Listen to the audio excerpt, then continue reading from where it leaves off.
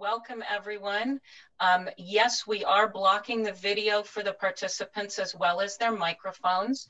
I apologize for that. For most of and pretty much all of our senior center events, we do allow the videos to be live and the microphones to be unmuted.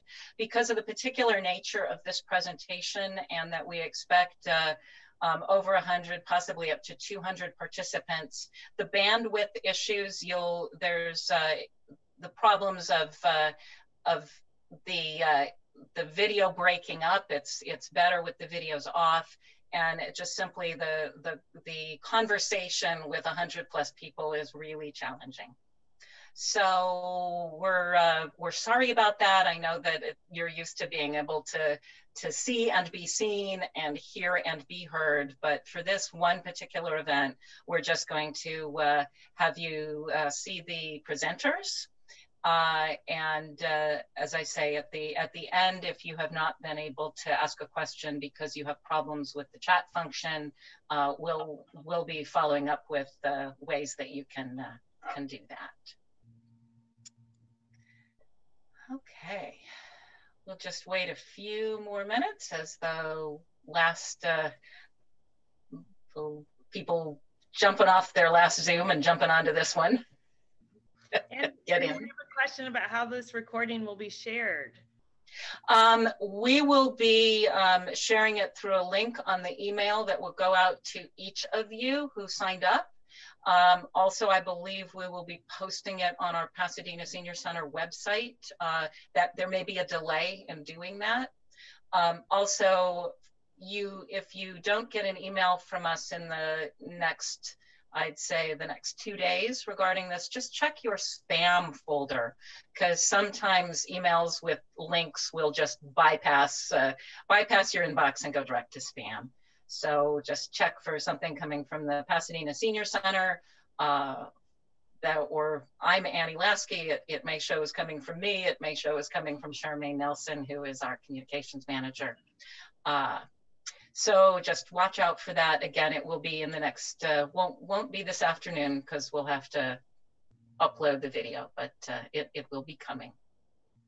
So lots of questions already being asked. Okay, it is 11:02, so I am going to just officially start the program. So welcome everyone to the virtual Pasadena Senior Center. I am Annie Lasky, I'm the Director of Events. The Pasadena Senior Center is a donor-supported nonprofit organization that offers social services, physical fitness, and arts and culture programming to older adults. Today's COVID-19 vaccination information program is co-sponsored by Pasadena Village, an intentional community of older adults from the greater Pasadena area who have joined together to help each other navigate the challenges and opportunities of aging. Pasadena Village's Executive Director, Katie Brandon, is here with us today and will be moderating the Q&A with me following the presentation. Thank you, Katie. A little housekeeping before we begin. As we've been mentioning, due to the large number of people joining today's program, let's see, we're up to 96 right now. We will be keeping microphones muted as well as videos off. And we're taking questions for the Q&A portion only via the chat function. In case you're not familiar with using chat, if you move your cursor to the bottom of your screen, you should see a label, an icon labeled chat with like a little talking box. When you click on that icon, a box will come up for you to type your message in. To send the message, just press enter on your keypad. Today's program is scheduled for 1 hour, and it may not be possible to get in everyone's questions. They've already been coming in fast and furious. I know everyone has lots of questions. COVID vaccination is a big topic, and we apologize in advance to those whose specific questions were not addressed, and also to those who have trouble using the chat function. The Senior Center will be sending a follow-up email to everyone who registered for this talk, which will have phone numbers and links for you to contact for further information. We will also be posting a video of this talk that you can go back to for reference. That will be, again, emailed to everybody, the link, as well as I expect it'll be posted on our website. Now, on to the presentation. Our guests today are Dr. Kimberly Schreiner of Huntington Hospital and Judith Dunaway of the Pasadena Department of Health. Their presentations will be followed by about 30 minutes of Q&A. To start off, Dr. Kimberly Schreiner is an infectious disease and tropical medical specialist. Since 1992, she has taught as a faculty member at Huntington Hospital. Beyond her invaluable leadership during the COVID-19 pandemic, Dr. Schreiner is the founder and director of Huntington's Phil Simon Clinic, which provides complete HIV and infectious disease care for the underserved in the San Gabriel Valley. In 2001, she founded the Phil Simon Clinic Tanzania Project, a nonprofit global outreach program in East Africa. Please welcome Dr. Kimberly Schreiner, and I will unspotlight the rest of us and leave it just to Dr. Kimberly. Thank you very much, Annie. I'm going to go ahead and get the slide presentation going here. Can everybody see that? We're good? We're good. Okay, so I'm going to go through this relatively quickly. I hope that I'm able to answer some of your questions during the talk, but I want to leave plenty of time for Judith, who really has the more important part of this presentation in terms of how to get the vaccines. So this is a challenging time. We are in the middle of an historic pandemic, and this is certainly something not unknown to human civilization. Pandemics have been occurring since we first stood up and looked across the Serengeti plains there. But there's been some very famous pandemics in the literature. Thucydides described the plague of Athens. Galen described the plague of Rome. Those were probably both smallpox. Of course, the Black Death, which occurred through most of the Middle Ages and into the Renaissance in Europe, was a very important pandemic. In our own, within the last 150 years, of course, we had the 1918 H1N1 Spanish flu pandemic, which infected about 1/5 of the planet's population and killed over 50 million people. In 1981, the HIV pandemic started. And of course, the HIV pandemic is continuing on to this very day. It's a different type of pandemic, but it is certainly a very significant one throughout history. In 2003, we had the first taste of a coronavirus pandemic with the emergence of SARS-1 and the Middle Eastern respiratory virus. And then, of course, in 2014, we had a reasonably large outbreak of Ebola hemorrhagic fever in Western Africa. And just as a personal note, this is a picture that was taken by my grandmother in San Francisco during the 1918 pandemic. And I think what the message here is, wearing your mask, it might save your life, is certainly true for what we're dealing with today. So on December 31st, China alerted WHO about several cases of an unusual pneumonia. And in January of 2020, a previously healthy 54-year-old woman died of a mysterious pneumonia in San Jose, California. This was SARS-CoV-2, which is the virus that causes the disease COVID-19. It's a beta coronavirus that came from animals. Prior to December of 2019, no one on the planet had any immunity to this disease. It's caused the COVID pandemic. It is a highly transmissible and very infectious human-to-human pathogen. It is very dangerous and caused millions of people to become very sick and many to die.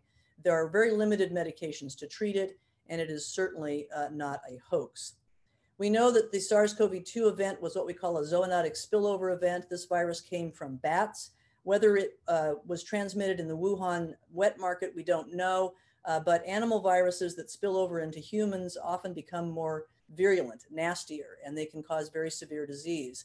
And so often these also involve an intermediate animal. And with this particular virus, it seems that the pangolin, which is this unusual little armadillo type creature, may have been a part of the cycle of SARS-CoV-2 infecting humans, because that animal is sold in wet markets.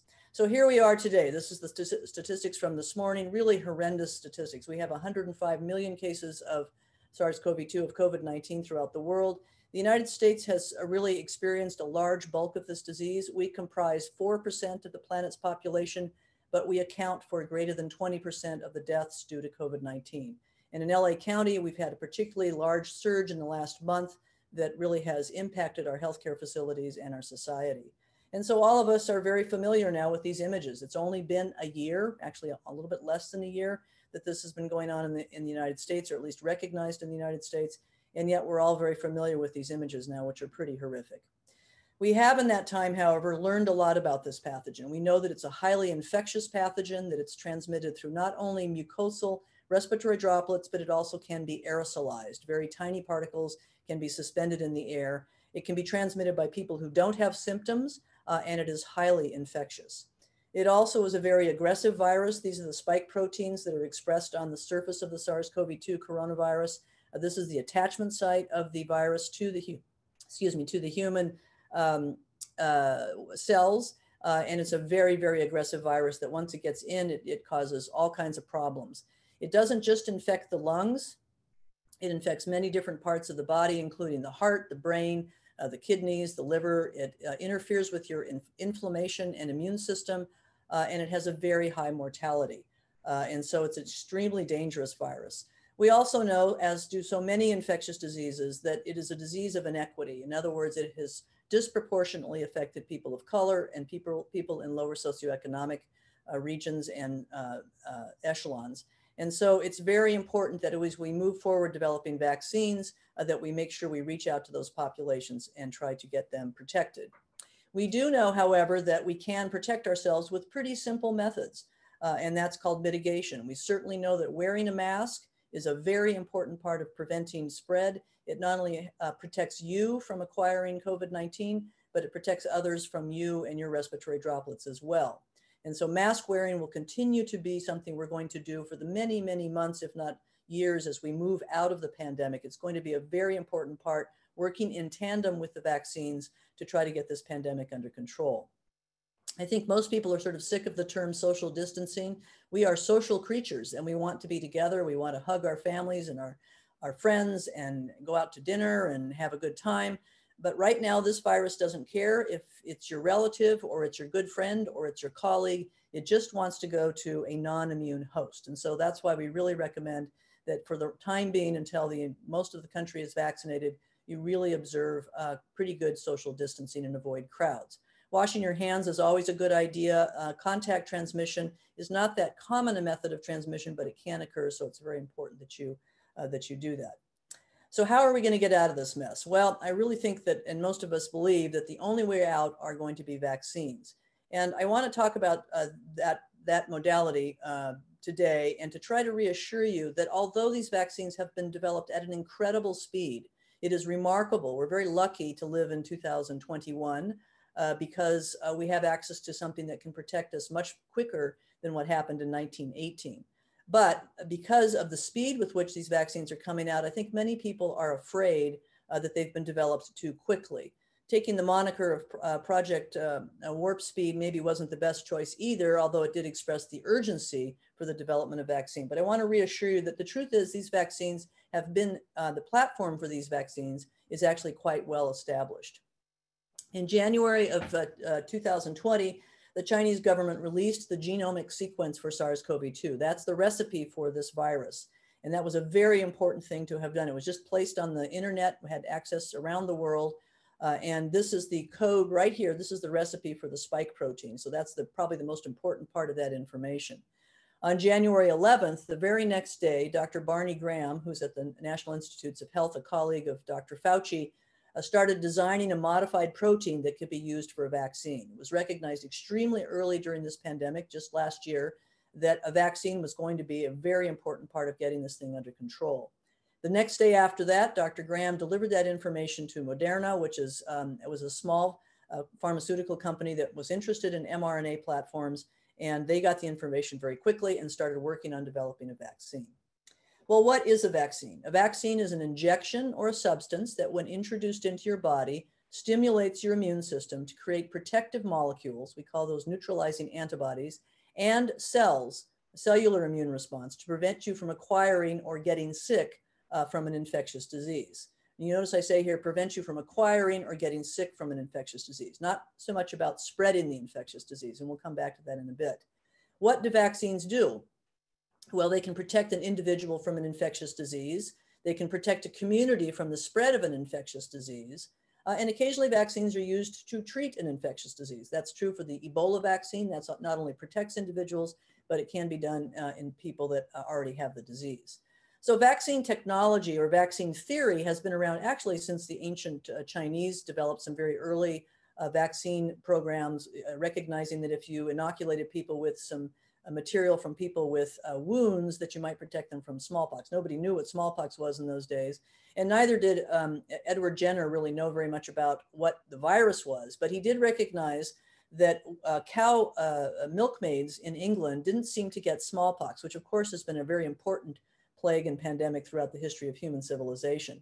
And he noticed that these ladies didn't get smallpox. And the reason that they didn't is because when they milked the cows, on the udders of the cows were small ulcers from a similar virus called cowpox.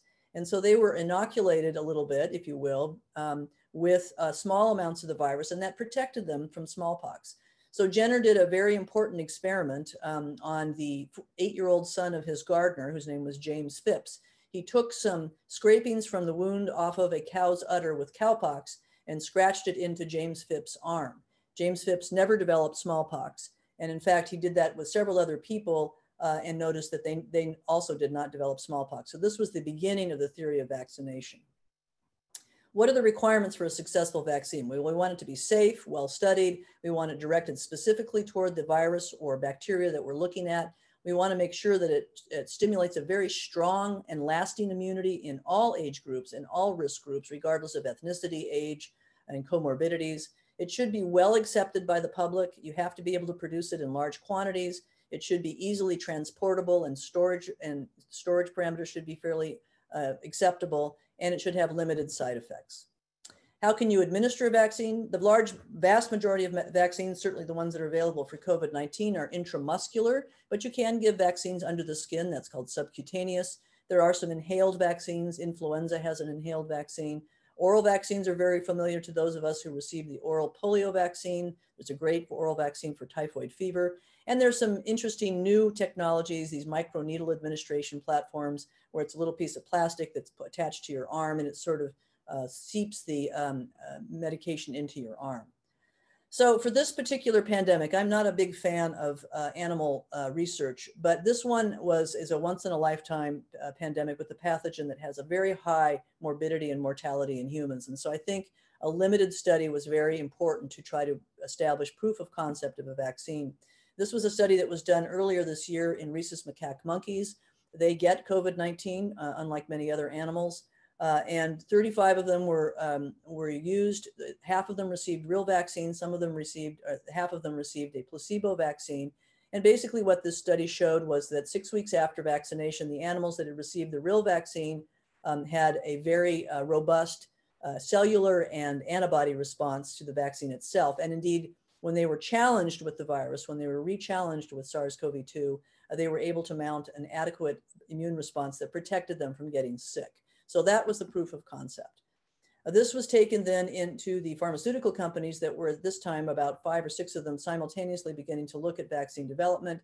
And they did what are called phase 1, 2, and 3 trials. And this is a very important part of studying medications or vaccines. Phase 1 and 2 are largely looking at effectiveness of different doses and the safety. Phase 3 is the large trial where you're really looking at whether this vaccine or medication is going to protect the people that are in the trial. And so what they did is they took large numbers of healthy people, and half of them received placebo and half of them received a COVID-19 vaccine. And I'll show you the data for that in a second. The thing to remember is that often vaccine trials and medication trials take 5, 6, 7 years to do, because usually they're directed towards diseases that aren't very common in the general population. Well, we're in the middle of a pandemic, so there's lots of COVID-19 out there. And that's another reason why the pharmaceutical companies were able to collect the data quickly and get to the desired endpoints very quickly.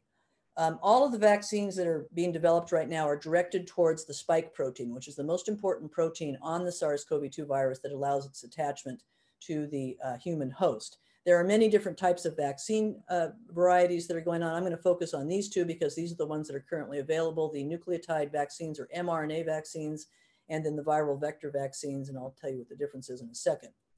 These are just the sort of 4 different types of vaccines that are used for many different types of diseases. mRNA technology is not new, and I will tell you about that in a second, but it is going to be a very important part of our vaccine armamentarium, if you will, as we move forward, and it certainly is an important part for the Moderna and Pfizer vaccines. So these are just the different types of vaccines, and If you're interested, we can go into the details about that during the question and answer study.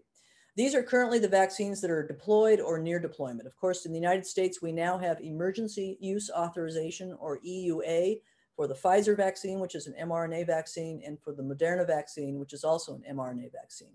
Within the next few weeks, I think it's very likely that we're going to receive EUA certification for the Johnson & Johnson vaccine. That is an adenovirus vector, where an adenovirus, another type of virus, is used to carry in the genetic information for the virus against SARS-CoV-2. That's a very traditional type of platform for vaccine development, and that also is the similar platform to the AstraZeneca vaccine, which is also certainly being used widely in Europe right now, probably going to come into the United States within a few weeks. My understanding is that the US just bought 100 million doses of the AstraZeneca Oxford vaccine. Now, you'll notice I put the efficacy up there. That means the effectiveness of the vaccines. One of the things that's been just astounding is that the Pfizer and Moderna vaccines proved to be very, very effective, 95%. And I'll show you the data on that in a minute. We were expecting 60 to 70%. That's really quite good enough for a vaccine. That's what the influenza vaccine is. That's what a lot of even really good vaccines like measles tend to be, sort of around 75, 80%.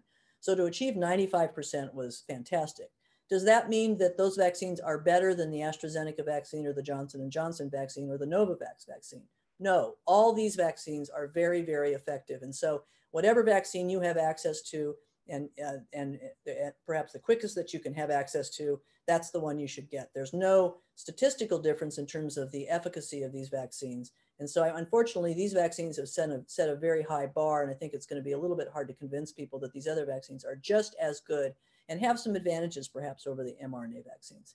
I put on the Sinovac vaccine. That was a vaccine that was developed very early with the Chinese. Its efficacy is pretty low. They've been struggling with that vaccine. The Sputnik 5, which we had really pretty questionable phase 3 data, seems actually to be quite safe and effective. This is a preprint article that just came out in the Lancet this week. So we'll keep an eye on that. So I want to focus on mRNA vaccines because that's what's available right now. And again, as I mentioned, this is relatively old technology.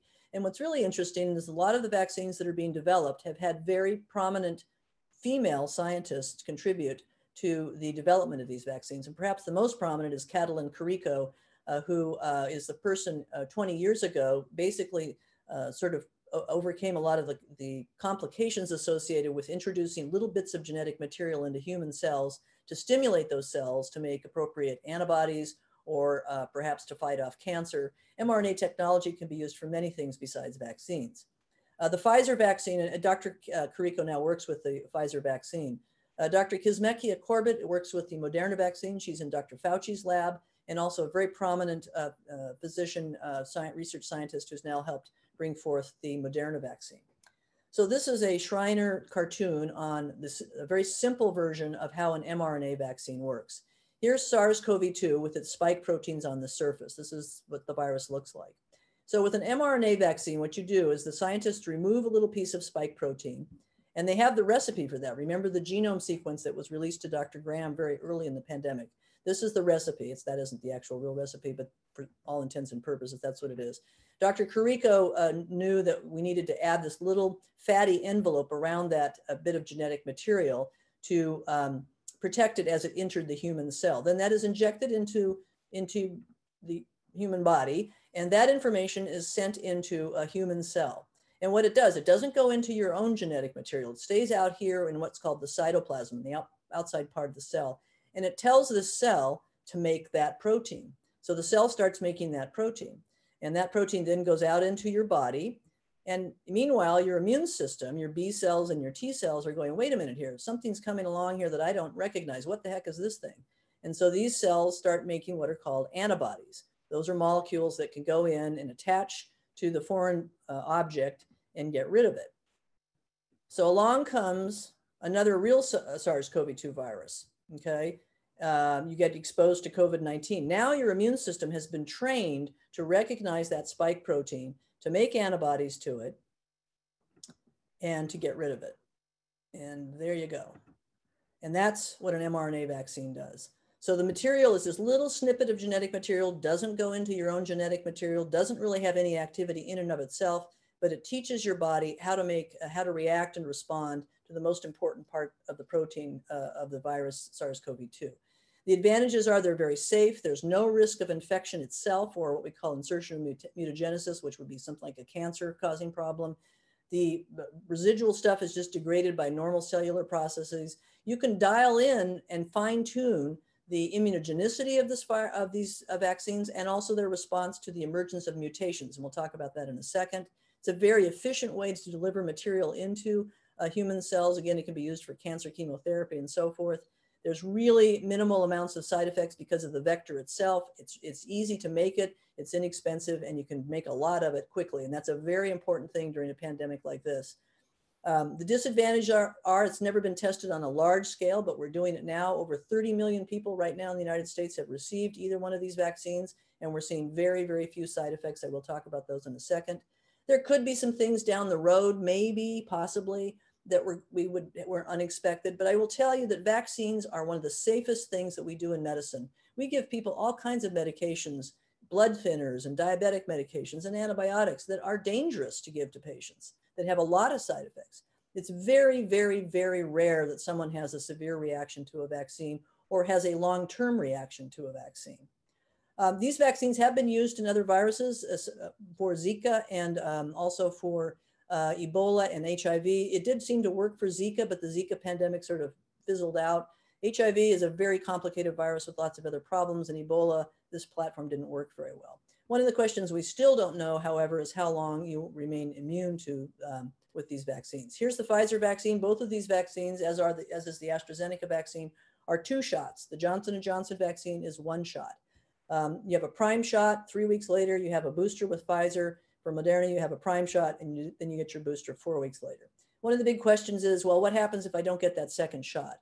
Probably you still have quite a bit of immunity from the first shot. In England, they are currently not boosting people because they want to get as many people vaccinated right off the bat as possible. The Biden administration has, I think, wisely wanted to keep to the criteria for these vaccines and is recommending a second shot. That little booster really ramps up your response, and I'll show you that in a second. But there's a little bit of flexibility about when you give that. It can be done, easily be done a week or two around the date of your second vaccine.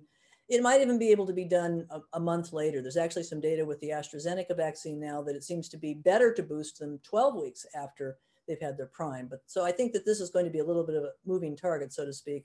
But it is an important thing to try to keep within the parameters of what was designed. These are the 2 studies. They were very large studies, 43,000 people in Pfizer, 30,000 people in Moderna, in the background of a lot of COVID disease. Only 8 cases of COVID occurred in people who were vaccinated. There were 162 cases of COVID in people who had received the placebo. That gives you an efficacy of about 95%. None of the people who received the vaccine had severe disease or required hospitalization. Almost identical. It's really strange how it's almost identical data for the Moderna vaccine. So very, very similar results, which really add to the robustness of this data. This is the graph that shows these are the people that got COVID that had received the placebo. Here's the people that received the vaccine, very, very little COVID disease. Antibody response was very good, especially after the second dose, better, frankly, than natural infection. And that's why we recommend that individuals who have had COVID-19 still get vaccinated about 90 days after they've had their infection, because that produces, the vaccines produce much more immunity.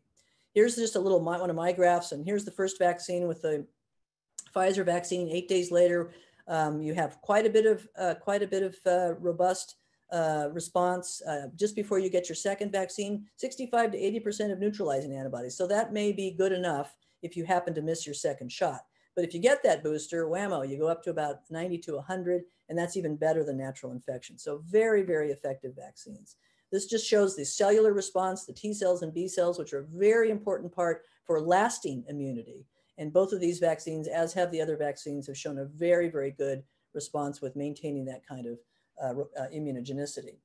Some of the side effects, lots of people are worried about these vaccines. So the mRNA vaccines, because they stimulate your immune system, especially after the second vaccine, it's very common for people to have some pretty unpleasant side effects. That includes a very sore arm, maybe a fever, sometimes as high as 101 to 102, flu-like symptoms, achy bones, kind of joint pain, occasionally some kind of weird things like swollen lymph nodes. That's your immune system responding to that second dose. Some of these symptoms can occur after the first dose. I will tell you, I had the Pfizer vaccine. I had nothing after the first dose except for a little bit of a sore arm.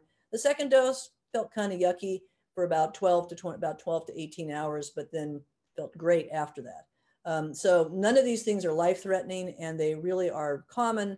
So don't worry about them if you have some symptoms. I will tell you, since this crowd is a little bit more senior, that this seems to occur much more commonly in younger people. They have younger immune systems.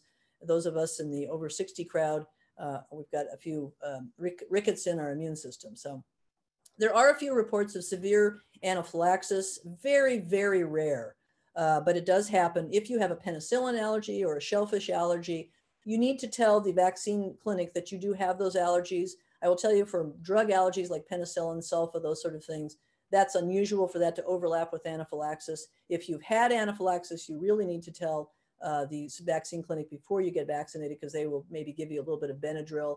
They will also keep you there for 45 minutes. As Judith knows, we keep people there for 15 minutes regardless to watch to make sure they're not having a reaction. But anaphylaxis is very, very uncommon. And we know that COVID-19 is a bad disease and it kills people. So the risk and benefit, I think, of the vaccine, the benefit certainly outweighs the risk. I'm going to let Judith talk about this because she's going to talk about who's getting vaccinated when. It's a touchy topic, but a very important one. Bottom line is that everybody's probably going to have access to a vaccine in the next several months, and hopefully we'll get a large portion of the United States vaccinated by the end of the spring, early summer. Special considerations, we do think that women that are high risk for acquiring COVID, let's say they're an ICU nurse who are pregnant, should go ahead and get the vaccine. The American College of Obstetrics and Gynecology recommends not withholding the vaccine in high-risk individuals. People who have compromised immune systems, they should get the vaccine. Cancer patients, people who are receiving immunologic agents for arthritis, HIV-positive patients should all receive the vaccine. It's a non-live vaccine, so it's very, very safe. Pfizer and Moderna are both doing trials in children now down to age 6, and it appears to be quite safe, and that's going to be important data that's going to come out in the next month or so.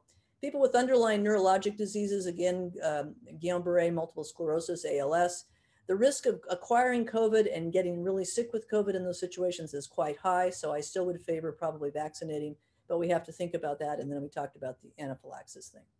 Well, what does it mean to be vaccinated against SARS-CoV-2? Because I think this is a little bit confusing.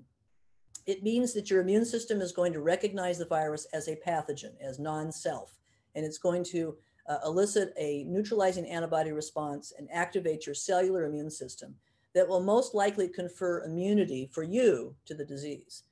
Because of that, you're significantly less likely to develop severe disease requiring hospitalization, and you will be significantly less likely to die from COVID-19. Does that mean that you won't get COVID-19? No. It's unlikely that you will get COVID-19 if you've been vaccinated, but it is not zero. People who get vaccinated for influenza can still get the flu. But it often is a much less serious disease. And our ultimate goal is to keep people out of the hospital and to protect them from dying from this disease.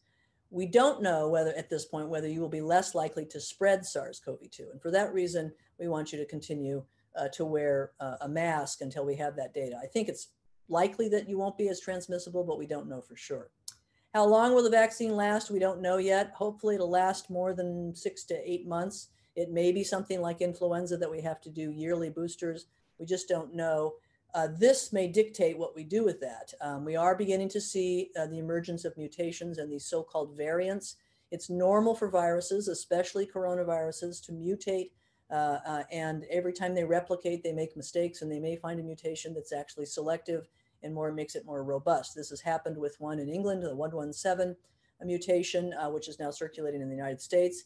It does appear that the vaccines cover that one pretty well. We're a little concerned about the South Africa 1351 variant. We're watching that very carefully. All of these variants affect the affinity of the SARS-CoV virus to attach to the ACE2 receptor sites. So these certainly are more infectious variants, and perhaps they might be more virulent. They might be more dangerous. But the vaccines do seem to show, at the very least, 50 to 60% coverage, even for some of the nastiest players here. And so that's good news. The faster we vaccinate people and get this virus under control, the less likely that they're going to mutate. Dr. Fauci said this last week, viruses don't mutate if they can't replicate.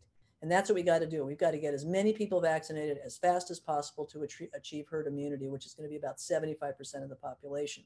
We've got to get the whole world vaccinated, because the bottom line is, if you have pockets of ongoing infection with SARS-CoV-2, you're going to have the emergence of mutations that may become resistant to the vaccine. So there really is an important part of trying to make sure that everybody in the planet has access to a good vaccine. COVAX has been started by the World Health Organization. It's going to be a central distributing center for vaccines for underdeveloped and underserved countries, and will be the way of getting vaccines out to the people who perhaps had the least resources. So vaccines are going to be part of our journey, but they won't of controlling COVID-19, but they're not going to be the sole answer. And I do hope that the legacy of all those individuals that we've lost over the last several months, which has been horrific, I personally experienced it at Huntington Hospital, that what we've learned from this, that truth and science and equity really are the most important parameters in guiding our work with this particular pathogen. And that next time, and I'm sorry to say there probably will be a next pandemic, we can and must do better. So I'd like to thank all of you, and I'm going to turn it over to Judith.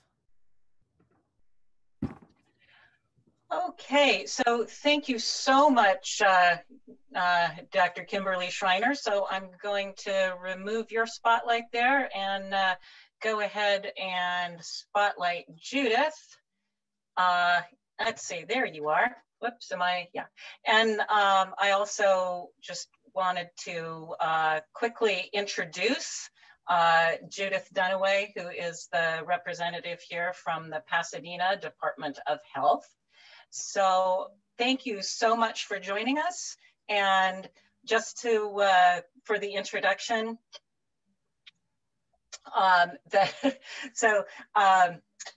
Pasadena Public Health Department since 1892. The Pasadena Public Health Department has been responsible for helping protect, maintain, and improve the health of the Pasadena community. The city of Pasadena is one of only 3 cities in the state of California that maintains its own independent local health jurisdiction with responsibility for a wide variety of services that support 3 core public health functions of assessment, policy development, and assurance. So thank you so much for joining us, Judith. Take it away. Wonderful. Thank you, Annie. I appreciate it. Hi, everyone. I'm Judith Dunaway. I'm the Health Promotion and Policy Development Division Manager for the Pasadena Public Health Department. I am happy to be here and share some information about our department and our efforts and our role in vaccination. So as Annie mentioned, the Pasadena Health Department has been around since 1892. And we are one of 3 city health jurisdictions in the state. There's 58 county health jurisdictions for a total of 61. And even though we are a city health department, we are not a small health department. We don't have a small jurisdiction, a medium size. More likely, we're about in the middle of the 61. We are fully accredited, and we're one of the few first in the state to become fully accredited. And we have full service programs funded federally, locally, and by the state. A couple of years ago, we engaged in a new strategic process for a strategic plan. And we developed or came up with these North Stars, these 5 North Stars that guide a lot of our work. It was a very long and extensive process, but very fruitful and very important in communicating the things that matter to us. And in this conversation of vaccine administration and vaccines in general, we are focusing our efforts on equity, meeting people where they are, and really coming together and sharing information with our partners, with our community, and other folks that want to participate in this effort. So what is the role of the health department with the vaccinations? The health departments are throughout the state are allocated vaccines from the state coming to the health department. And when the allocation is provided to the health department in our case and in many other jurisdictions cases there's a portion of that is provided to our partners, such as in our case, we gave some to Huntington Hospital, pharmacies, some providers and other providers. And the initial questions, as you all can imagine, in the phases and who was coming first was, where do I go, or how do I get my vaccine? And we've been telling folks, and it's on our website, and we still want to promote this information. We want folks to really ask their medical provider for that opportunity, and if they're healthcare workers, their employer. And the reason that we want that is because that we want to make sure people have a medical home, but also because that is a more sustainable option, as you know, and I'll share in a minute. As I said, the allocation, some of it went to our partners, and in this next slide, you can see what the health department did with our allocation. I'll share with your vaccination dashboard in a second as well, so you can see how much vaccine has been ordered and what that allocation looks like with our partners and the one that we kept in-house. So the doses that we have kept at the health department have been administered in 3 different ways. So we've done closed clinics on site and off site, such as with fire department or PD or police department. We've also deployed strike teams composed of public health department staff that have gone to long-term care facilities that are not serviced by the pharmacy program. And we have also conducted and continue to conduct mass medical point of dispensing. So MPOTS is where we've done up to about 1,000 vaccinations per day. So those are the 3 ways that the health department uses, or some of our allocation that we keep. On our dashboard, you can see that to date, and this is updated every Tuesday, we have ordered 26,000 vaccines, 775. We are in phase 1B, tier 1. When that changes, that information will be updated on our website as well. From the 26,000 vaccines that have been ordered, you can see that 17,675 have been given to our partners. There's 22 providers that have been approved, and there's a process for becoming approved and getting registered. Those folks not only have to report the information to the immunization registry, so they have to go through a process. So from the 26,775, 17,675 were allocated to our to providers. The remaining 9,100 were kept at the health department and distributed in the 3 ways that I just shared. To date, we have administered 6,898. And we have scheduled clinics. We had one yesterday, we had one today, and then we're having some next week. So this, the 9,100 is being reduced as we're doing the distributions and the vaccinations. And every week we get an allotment, and we're hoping that it continues to increase. As you know, the Pasadena population is about 140,000. So we have a long way to go, and this is one of the reasons why the priority T populations are the way that they are. On the left side, bottom part of your screen, you can see that we have vaccinated 19,861 Pasadena residents, and 23 with 1 dose. I'm sorry, 23,318 with some of that includes second dose. And apologize. There we go. So who are we vaccinating now? Who is on that tier? So you've most familiar with, we started with healthcare workers and long-term care facility residents and staff. And then we added seniors over age 65 plus. So that is where we currently are. We are collecting data every day on where we are with these allocations, where we are with the population. We have about 22,000 seniors in Pasadena over age 65.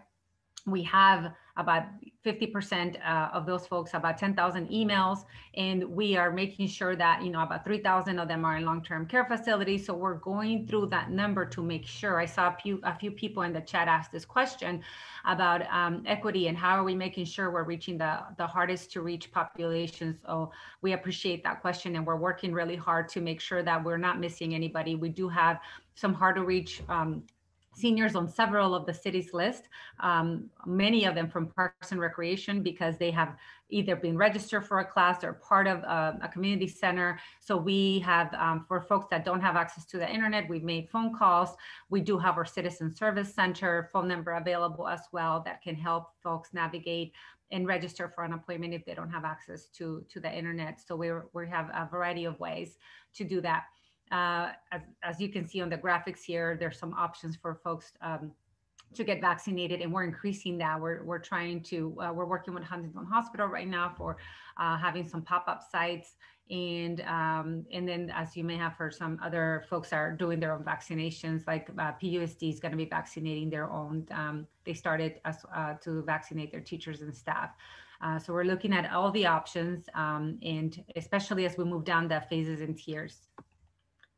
So it's important, and Dr. Schreiner mentioned this, that that there is the first dose and then there's your second dose. We want to make sure that folks continue to follow some prevention measures even after they get vaccinated, including covering their nose and mouth with a mask, staying 6 feet away from people that you don't live with, avoiding gatherings, continue washing hands, and getting disinfecting surfaces. And the federal government came up also with a V-Safe tool for folks to enroll and track their symptoms to make sure that we are aware of what is coming, what's happening. So this is one of the safety measures that continues to monitor the folks' health during and after vaccination. And even in our own MPODs, as Dr. Schreiner mentioned, we're watching people. There's an observation period built into the vaccination. It's about 15 minutes, but longer if needed, but 15 minutes minimum. And from beginning to end, most people, average, we're getting people in and out in about 35 to 45 minutes. So we're tracking every single thing at our MPODs, the vaccination clinics, to make sure that people have a good experience, and that it's anything that we're not taking into account, that we take a look at that for future clinics. I already shared this one. Oh, it's going backwards. I apologize. And here are some resources that we have on our website. We also, we have our own website. We have the CDC link, and we have the state of California has a Vaccinate All 58. In addition to this, I wanted to share that we started an outreach team, an outreach stakeholder group maybe 3 weeks ago. And Dr. Schreiner was kind enough to co-host a presentation along with our epidemiologist, Dr. Matt Feaster. And that was our initial training for this group of stakeholders. We met again this Wednesday, and we are conducting an assessment of everybody there's about 32 partners on their community-based organizations, institutions, et cetera. And our goal is to develop tools and distribute them to Pasadena residents in a variety of ways: print, social media, videos, whatever is needed. And we're getting that information through the assessment to make sure that anybody that needs the information to make this very important decision has the information that they need. So that is coming. We have a town hall this Tuesday with Dr. Hayes, Dr. Schreiner, and Dr. Barnes from Caltech, and Dr. Hayes and Dr. Schreiner from Huntington Hospital. And it's one of our many events for Black History Month. And this particular town hall on Tuesday is to address vaccination concerns, hesitation.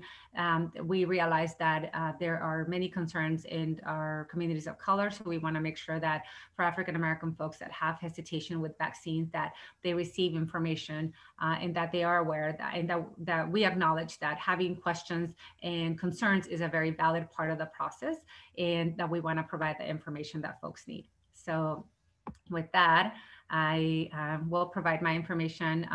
Ani mentioned that will be shared with you all after the meeting, and I'm happy to answer questions after this portion. So I'll stop sharing my screen, and thank you so much for having me here today. Well, thank you so much, Judith, for being here and for that. I'm now going to add the rest of them to the, whoops, and I just lost Dr. Schreiner. So let's see, there, add spotlight. Okay, so now we have Dr. Schreiner and Judith Dunaway, and then Katie will be, Katie Brandon will be moderating. So she's been reading all of those amazing questions. Just to let you know that we're running a little behind, so we will do a full 30 minutes of questions. So we'll be running till about 12:20 or so. Thank you so much, Dr. Kimberly and Judith, for sticking with us. This is a huge topic, and really appreciate it. Take it away, Katie. Thank you so much, Annie. And thanks again, Judith and Dr. Schreiner. We've gotten some great comments and a lot of questions. So I'll just jump right in. So with the more tiers being eligible, will those who are 65 and older retain their priority in getting the vaccines? Judith, I think this would be best directed to you. That's a wonderful question. We understand that sometimes we don't have enough vaccine. That is something that most people are aware of. The supply is just not coming in the amounts that we wish it did. And this is not just exclusive to Pasadena. This is across the state and throughout the nation. So, but we are prioritizing those groups. One of the, I guess, telltale signs that we're seeing is that the more outreach we're doing, the more phone calls we're placing, not only through those lists that we have in those emails, we're seeing less coming back to us, meaning that initially we saw a huge response and we couldn't fill the, we didn't have enough spots available, but we're seeing that the more calls that we're making, the less requests that we're getting. So that's not to say that we vaccinated everybody. We're trying to get data to make sure that we know these are the 22,000 eligible, this many have gotten it, and people will maintain their priority throughout the process. And we do know that as other phases and tiers keep getting added, the eligibility pool will just increase, but that will not remove anybody from their spot. Thank you, Judith. And just as a follow-up, what would you say to someone who says, I just want to get my vaccine now and I'm 65 and older? Where should they start? They should start with an inquiry form, first with their provider. And then if their provider says, I don't have any yet, I'm not registered yet, I'm not sure when it's coming to me, then they can try our website and submit in an inquiry form. We get back to every single person that submits an inquiry form on our website. If they cannot get through our website or they haven't gotten a call back, they can call the Citizen Service Center. I'll put that number on the chat. And the Citizen Service Center staff can assist them in getting information and possibly even registering as well. Thank you. Dr. Schreiner, I think this one is for you. So after getting my vaccine, can I safely get together with others who have also gotten both doses? So that's the question. Getting a vaccine does not mean that you can take your mask off and roll around in COVID. And so what we're concerned about is that even if you're vaccinated, you might still be able to carry the vaccine. And remember that not everybody, especially older people, respond really well to vaccines. Sometimes they may have a slightly diminished response. And so it's important that you continue to be careful. If it's your immediate family and everybody's vaccinated, then you can begin to form sort of a vaccine pod, if you will, where you have a small group of people that you feel comfortable with. But I would still keep unmasked times with people to a limitation. I don't spend a lot of hours in closed spaces with people, even if they've been vaccinated, because there's a possibility that they could still transmit virus. And of course, with the emergence of the variants, we're going to watch this very carefully. We don't want to have to start all over again with this fiasco. So I think it's important that we try to be cautious, but you can begin to, if you can form a little vaccine pod, begin to some of your activities with close family members or people that you know are well vaccinated and also are likely to be not infectious. Thank you. I have another one for you. So please address the questions people are asking about taking other medications before or after having the vaccine. In particular, they're asking about Benadryl and Tylenol. So it's very likely that those aren't going to interfere too much with your response to the vaccine. Your immune system is pretty smart, and it knows that it's got to do something if a foreign pathogen has arrived on site there. We recommend if there's no reason for you to take a Benadryl, Tylenol, or Advil, or a non-steroidal agent before you go to have your vaccine, then don't do it. Just you want to be kind of primed and ready to go. If you take if you feel a little punk after the first vaccine or a lot punk after the second vaccine, then Tylenol is a better choice just because it's a little less effective has a little bit of a less effect on the immune system. But the truth is that I think that those kind of medications in small amounts are not going to impact your response to the vaccine that much. So if you take those medicines for another reason, and they're an important part of your medical treatment, then I wouldn't skip them, but I wouldn't worry about that too much. Thank you. Thank you so much, Dr. Schreiner.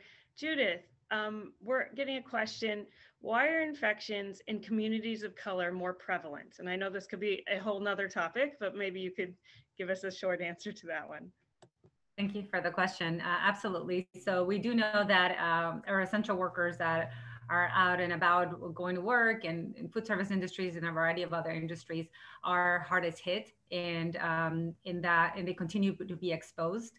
So that is something that we are very aware of, and that is why one of the reasons why they were added to the priority list. We haven't gotten to most essential workers outside of healthcare at this point, but they are on the next.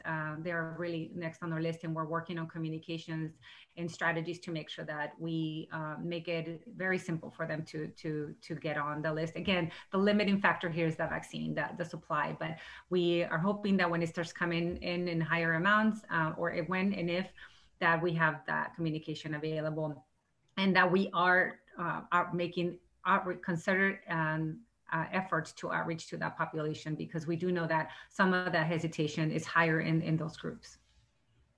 Thank you. Thank you. And maybe as a follow-up, we had some questions about hesitation. Is there something that either of you would recommend telling to someone who's worried about vaccinating, maybe they've never gotten the flu shot? So I can take that. You know, I understand everybody's concern about this, because this is a brand new pathogen, and it's a brand new set of vaccines, and it's all happening very fast. It's kind of swirling around us. But I do think that everybody is aware of just what a catastrophe this pandemic has been.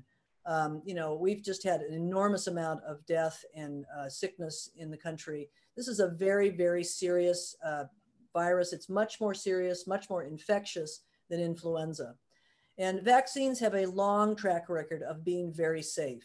So again, it's this risk-benefit balance that we have to assume. This is a very bad disease with a very high morbidity and mortality, especially in people who are older, especially people who are older. I will speak from personal experience at the hospital.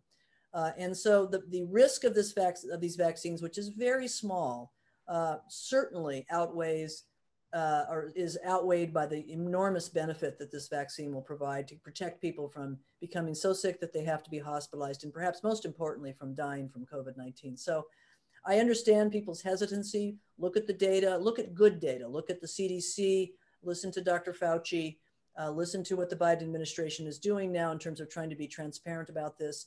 We want to recognize if there's problems with the vaccines. We're looking at every kind of event that happens. But these are large studies with 30,000, 40,000 people. 30 million people have been vaccinated so far, and really with very, very few reactions that are significant. So I would strongly encourage people, this is going to save your life. Get this vaccine. I suppose this is another follow-up. We're getting a lot of questions about people with allergies to shellfish, those with autoimmune illnesses. So what advice do you have for them? So it is concerning. I will tell you that true anaphylaxis is rare. Individuals who do have severe shellfish allergy that have problems breathing or marked swelling, they need to talk about the vaccine with their provider, with their primary care doctor, and also alert the vaccine clinic that they have that problem. Pre-medicating those individuals with a little bit of Benadryl might be a good idea. Watching them certainly afterwards for very severe reaction is important. That's why we'll watch you for about 45 minutes. And this has been looked at in the last couple of weeks. Data has come out for both the vaccines. Of the millions of doses of Pfizer and Moderna that have been given right now, less than 1% of people have had a severe, probably even less than 0.01%, because there's only about 11 cases in Pfizer and 6 in Moderna that had true anaphylaxis. None of those people died. Some of them did require hospitalization. And so it's something we want to pay attention to. Alert the vaccination clinic, alert your provider, talk about it before you have your vaccine. But I do think that it's important that, that you get the vaccine, because if you get COVID, there's a very good likelihood you're going to have a bad outcome. Thank you. That's very clear. Okay, we have a question from Jackie. Are there particular vaccines that are more effective with certain blood types? That's for me? Yes. Oh, okay, so we know that there seems to be some sort of correlation with bad outcome in COVID and blood types, although that's a little bit murky still. That may not turn out to be too true, but we're sort of looking at that. There are no data to suggest that people of different blood types are going to respond differently to the vaccines. That's not something that's very likely. That's never been shown in a long history of using vaccines in the past. I don't think it's going to be relevant for this group of vaccinations. And so it doesn't matter what your blood type is, get the vaccine. Thank you. So please, this is a good question we've got. So is it all right to switch between the types of vaccines, such as getting the first dose of Moderna and the second dose of Pfizer? Now, that's a good question. And these vaccines are very, very similar. I mean, it's astounding how similar they are in terms of the results. And so it might be okay. But right now, we want to try to stick to science. It's important as more of the general public is getting vaccinated. That data, somebody I noticed in the chat had said they were enrolled in the CDC site. Good for you and for contributing to science. That data is being looked at and followed. And so it's probably better to try to stick to the same vaccine that you were given initially. But if we have to, if for some reason there's some major manufacturing catastrophe with one of the others, I think it's probably going to prove to be safe. That would be very easy to study over a very short period of time, and it is being looked at. So it can be done. The timing of this, as I said, in England, they've noted for some reason that 12 weeks after the first shot, the AstraZeneca vaccine may be more likely to produce an even better immune response. So we're kind of getting our mojo, if you will, with how to use these vaccines. But I don't think it would be a catastrophe if you got a second different one. I wouldn't recommend it, but it wouldn't be a problem, I don't think. Thank you. Judith, I'm going to address this one to you, but it is to do with LA County, but maybe it rolls over. They're talking about scheduling appointments and having to use a smartphone to get an authorization code. This is in particular to do with scheduling it through LA County. So what would you suggest for someone who's having trouble with access? With the so there are, if you're a Pasadena resident, we do have our inquiry form online. We do have for folks that are eligible, they're getting registration information. For LA County, I can speak for their process. I except from what I've heard and what we've heard directly from LA County telling us, as well as from folks that have tried that process. Someone told me, oh, well, if I went on this day, there was a ton of availability, but then within 2 hours, it was full. So they're increasing sites. So to keep trying and find a variety of ways.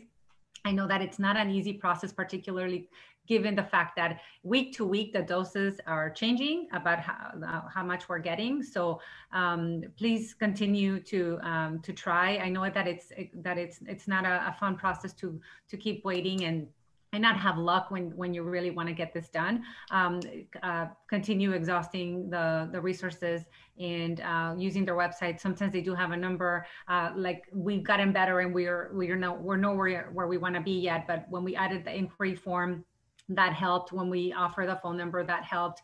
When we add our FAQs, calls to not only to the health department call center, but to the city's call center decreased. So many times it's those questions that people have, and if we address them, then they're less likely to feel really abandoned. I know how lonely that can feel to want this information and not have it. So please let us know how we can help. Thank you. And just to reiterate what Annie said earlier, everyone who's registered for this session today will get a follow-up email. Links to many different resources in both the Senior Center and Pasadena Village have info pages that include phone numbers to get to LA County. So if you don't know how to call LA County or Pasadena Health Department, which is really easy through the Citizen Service Center, that information is out there and we're happy to help. Okay, a question again for Judith.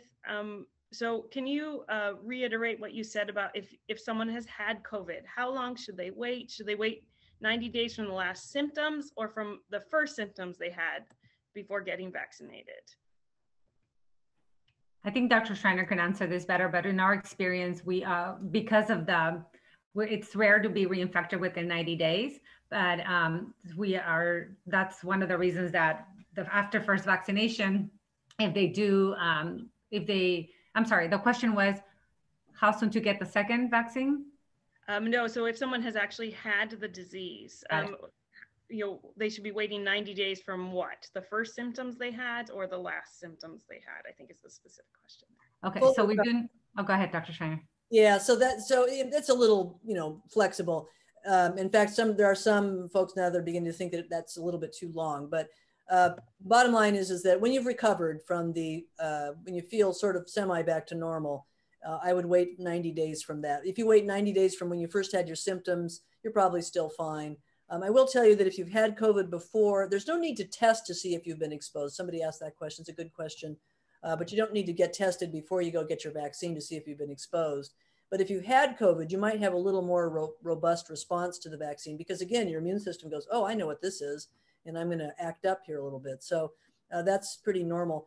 Somebody asked a very interesting question whose mother survived the 1918 pandemic and whether she would have some immunity.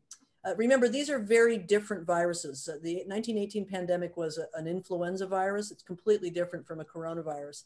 But it does bring up the important recognition that even if you've had other coronaviruses, most of us have had a cold sometime in our lives, that probably does not confer any immunity to this virus. This is a brand new beta coronavirus. It's completely different. And that's why it's just such a nasty player. Thanks for addressing that one too. Judith, there's some questions about the inquiry form on the Pasadena Public Health Department site. So if people have filled it out, they're saying, should we fill it out every week or is once enough? Can you talk to us about the process about them getting contacted after it's filled out? Thank you. That's a great question. One time is sufficient. If you don't get contacted, and that is the concern, you're welcome to fill it out again. They're keeping track of where it's coming in and who they're reaching out to. There might be an issue with not receiving that contact when you're getting, I don't know if it's a callback or an email or both, but I know they're making multiple attempts. So one time is enough. There is another question that I saw about this, why call the Citizen Service Center versus the health department. The Citizen Service Center is assisting us with fielding calls because the health department staff are activated at the MPOTS.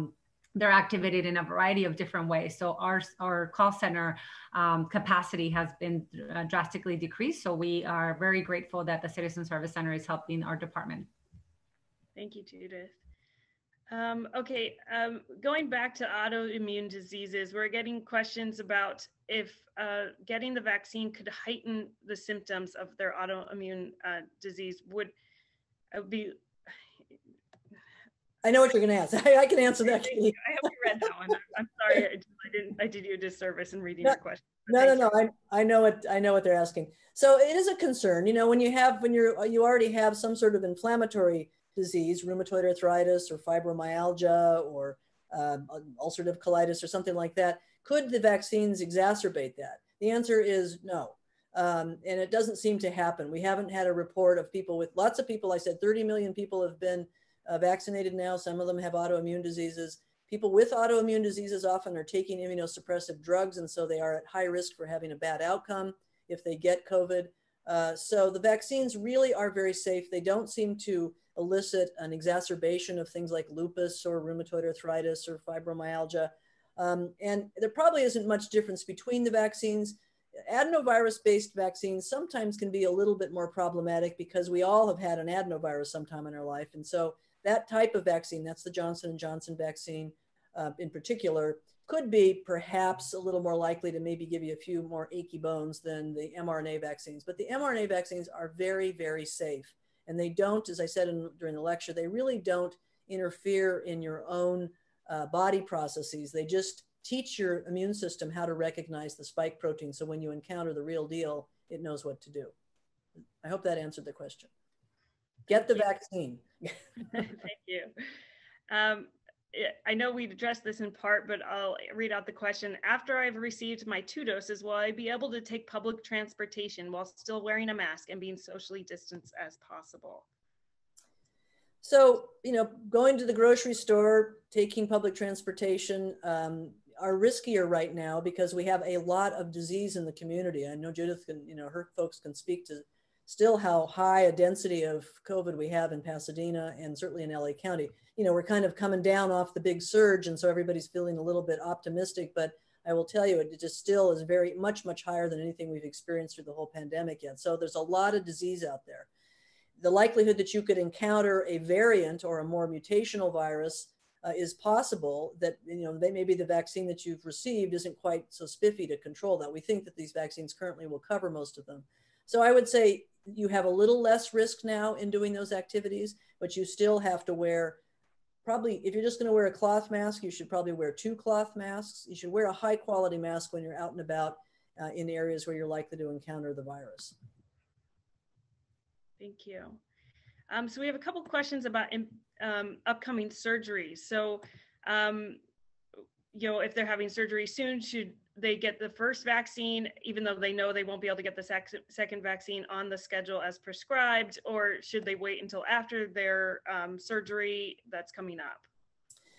That's kind of a tricky question, because we don't want to cause problems that with maybe a small reaction to the vaccine is going to be confused with the reaction to the surgery. So it sort of depends on what the surgery is. I had a patient last week, that was an important question. He'd had a head trauma, and he was due for his second vaccine, and we decided to delay it because in those patients, if they develop a high fever, we worry about a meningitis. And so it sort of depends a little bit on the surgery. If you can kind of toggle your vaccines around the surgery, maybe get it either well before your surgery is scheduled, or at least a couple weeks after you've really recovered from your surgery, that's probably better. But if it looks like that's not going to work for you, then I would discuss it with your doctor. They probably call me and we can talk about it. But it's a little tricky. Again, it's more because, you get a little fever after the vaccine number 2. Is that because maybe the gallbladder's not completely cleared out of there, or you've got a little infection around the surgical site or something, or is that just due to the vaccine? So that we don't want it to muddy the waters too much, but we also want to protect people. And we also want them to have an immune response that's good. And when you've had immediately post-op, your immune system's maybe a little bit not so revved up as it could be when you're feeling better. Thank you. We're getting a lot of gratitude in the chat, so I hope that both of you get to see that after this. Okay, a question about the process. So this question in particular is about Huntington Hospital. If scheduled to get the COVID vaccine at Huntington Hospital, will I also be scheduled for the second shot while I'm there? Maybe even, I know that Dr. Schreiner, you're at Huntington, but maybe Judith, you could also talk about this in particular, where you get the first shot and the second shot. Go ahead, Judith. We're usually telling folks to go and get the second vaccine in the same location that they got their first shot. One of the interesting things we're seeing right now is at our second shot clinics is that it's going a lot quicker. And part of that is because people that have done it the first time, there's just the process and the logistics of going through the entire site is just a lot quicker. So we're asking folks to return to the same location. If for some reason that's not possible, to let us know, and we can figure that out. But for the most part, that is the preferred option for a variety of reasons, because they have your records there, because you're going to get your the second appointment will likely come from the place that you went to the first time, and then also for ease of just going through the clinic, it's just going to increase the likelihood that you'll be in and out even quicker. Thank you. So we have a question. What if you have had mononucleosis and rheumatic fever and fibromyalgia? Rheumatic fever. Thank you. Get the vaccine. Just get the vaccine. It's there's no evidence, again, that the vaccines stir things up for people that have underlying autoimmune diseases, and people with underlying autoimmune diseases can have a bad outcome with SARS-CoV-2. So the benefit of the vaccine far outweighs whatever minimal risk there might be. Get vaccinated. Okay, and then let's talk about masks once again. Is it okay to double mask first, non-cloth, and the second cloth? The more layers you have, the more likely that you're going to prevent particles from penetrating.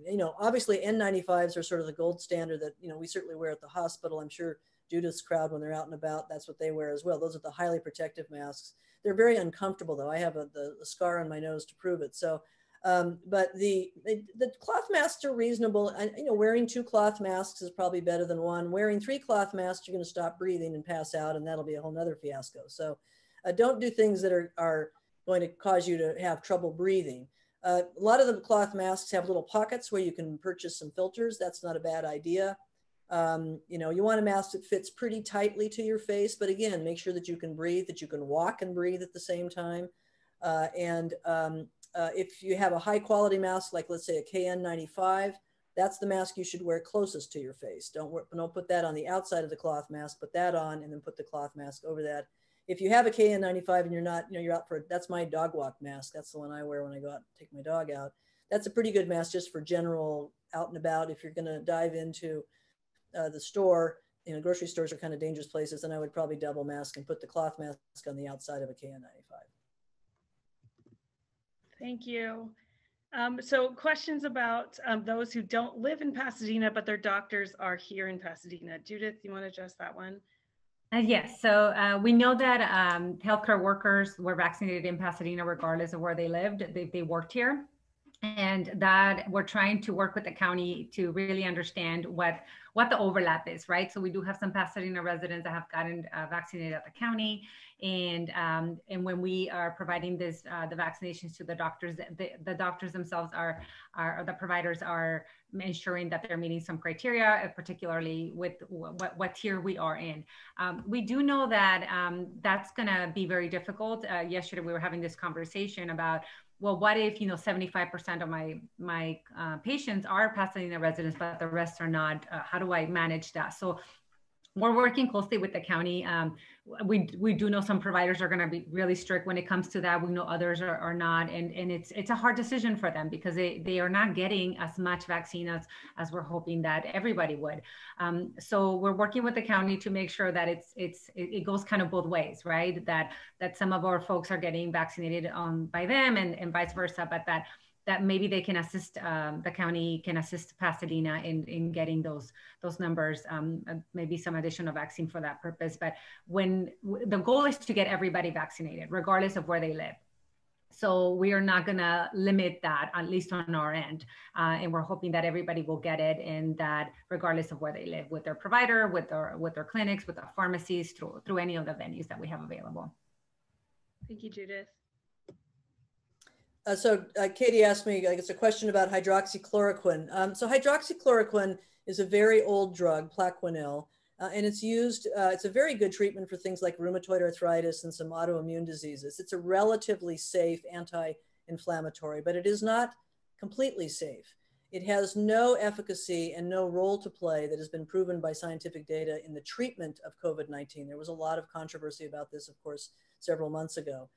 The other concern is that hydroxychloroquine, although it is a useful drug in people who have serious diseases like rheumatoid arthritis, it is not without its own significant side effects, the most serious of which are cardiac abnormalities, cardiac rhythm problems, especially when it's used in conjunction with other medications, even simple antibiotics like azithromycin, a Z-Pak, or doxycycline.